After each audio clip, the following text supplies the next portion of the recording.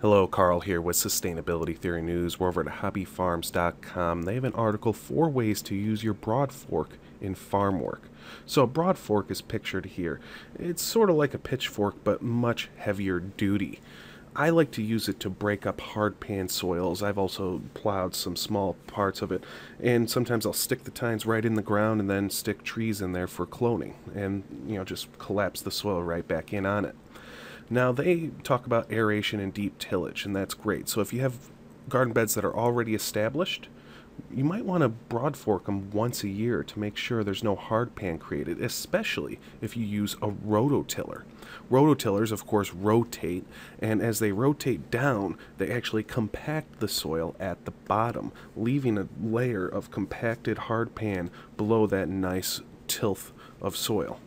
So Broadfork will help break that up and cause water to actually flow through the ground rather than just get stuck about 6 inches below the surface, leading to root rot. So that's good for aeration and deep tillage, get that oxygen into the soil. Plowing. He talks about how he plowed an entire quarter acre with a Broadfork once, and it is not easy. Like I mentioned, have plowed a little bit with a Broadfork just for transplants and whatnot. That's number 4 on their list. Number 3 is harvesting.